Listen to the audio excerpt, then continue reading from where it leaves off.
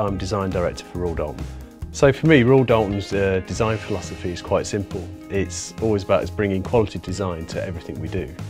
For the 200th, we always set out to apply this philosophy by creating a collection that was not only celebrating the anniversary, but it was to create items that were relevant to today's lifestyle. For me, the standout items has got to be 1815-2015.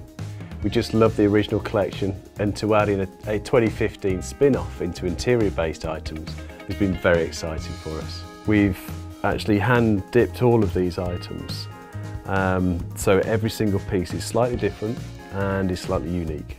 It's that blend of referencing Royal Doulton's heritage but updating it, and the jug based on the old hunting picture has got to be my absolute favourite. Future plans for Royal Doulton is about reinventing and delivering great product.